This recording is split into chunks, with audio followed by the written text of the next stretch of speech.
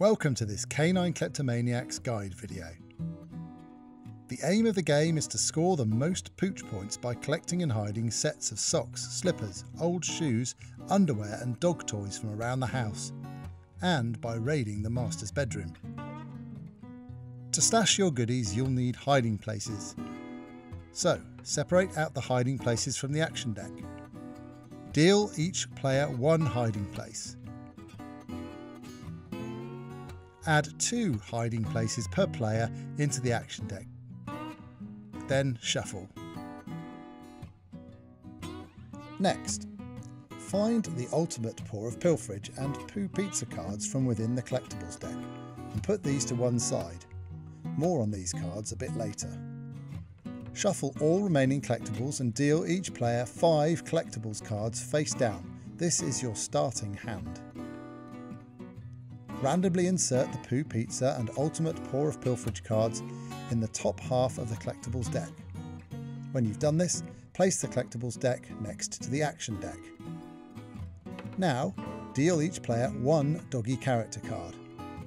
These cards give you target collectibles and special action powers. It's up to you whether you wish to keep your doggo character card secret from others throughout the game. Your final setup should look something like this. The game proceeds with players taking turns to do one of the following actions. Take an action card, hide a set of collectibles from your hand, or swap sets of collectibles between your hand and hiding places.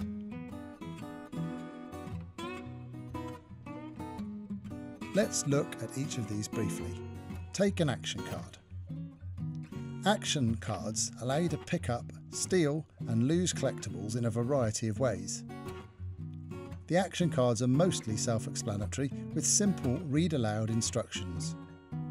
Generally, actions are carried out immediately on your turn and the card is discarded.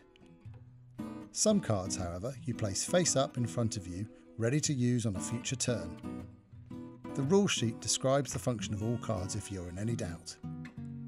Hide collectibles.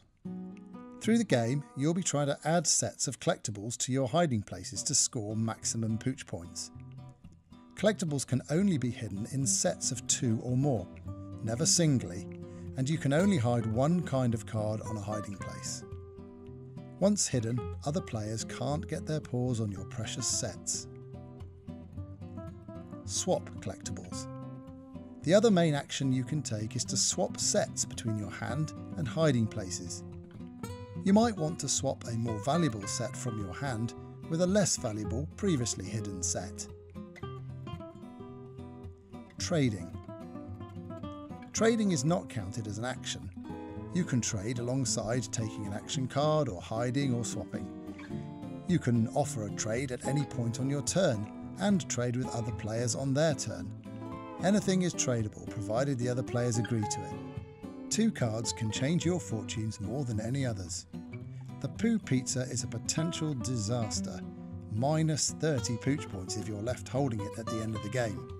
So you'll be trying to shift it on or bluff others into taking it from you. By contrast, the Ultimate Pour of Pilferage is cause for celebration. You must declare immediately you have it in your hand. This awesome card allows you to carry out multiple actions on your turn, and some even when it isn't your turn. Unimaginable treasures await you in the master's bedroom. Some cards give you bonus pooch points. The ultimate hiding place doubles the face value of cards in a set placed on it. Other cards allow you either to take bonus pooch points at the end of the game, or use them as a set which you can combine with other cards in your hand or hiding places.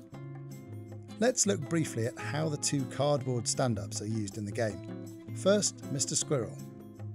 Mr. Squirrel may be a tail-twitching, twerking beta of doggos in reality, but in Canine Kleptomaniacs he could save your bacon by protecting you from the fluffy rumble.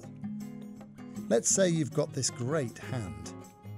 You're fearful that the fluffy rumble might come out before you've had a chance to hide. So, on your turn, instead of taking one of the usual actions, you take Mr. Squirrel. A couple of turns later, sure enough, out pops the fluffy rumble. Everyone groans, but you chuckle with glee, thanking Mr. Squirrel for his kindly protection. Anyone can take Mr. Squirrel from anyone else on their turn instead of playing another action.